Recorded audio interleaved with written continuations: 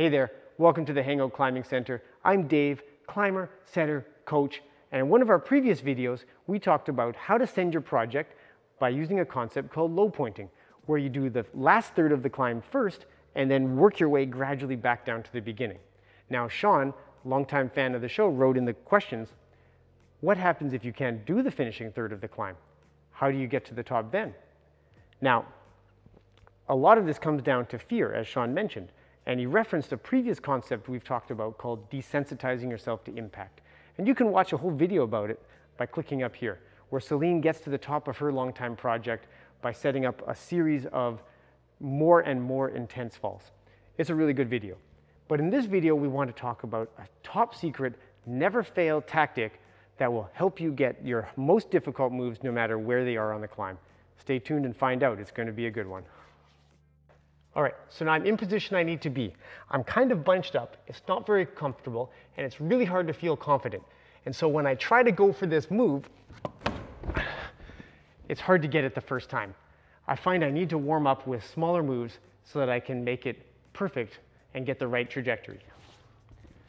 In this case, I'm going to try again, but I'm going to have my right hand on this orange pocket, like I mentioned earlier. This allows me to get my hips higher and keep my shoulders close to the wall. Now I'm able to stick this move.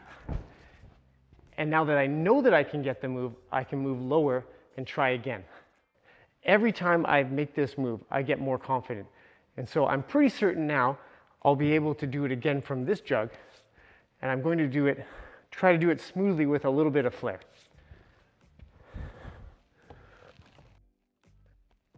Now, it's very important to never move my left hand. Always have it on the hold that I'm going to throw from in the actual climb.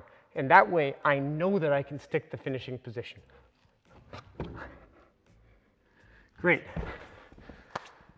Now, I'm going to rest a minute so that my fingers don't pop out. It's a very difficult pocket.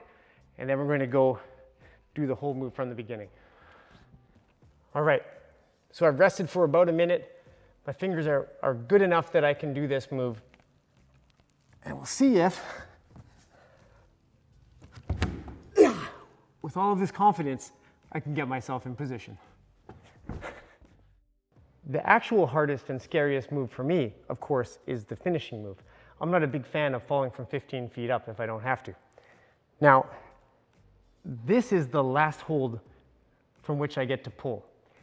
And if I'm not really feeling confident, that's a long way to jump my hand about 3 feet to the top. So what I like to do if I'm not feeling extra confident is to use one of these intermediary holds and practice the last move until finally, like before, I'm confident enough to go to the top. This isn't actually the hardest move, but it's the scariest move. So I need a little bit of mental warm-up. It's going to look something like this. I'm going to crawl down, use this hold because that's the last hold I get to use with my left hand, set my feet up where I want them to be, but then sort of bump myself up into position until I feel confident that I can do the last move. And once I know that I can stick the last move, I might move down to this next big hold and do it again.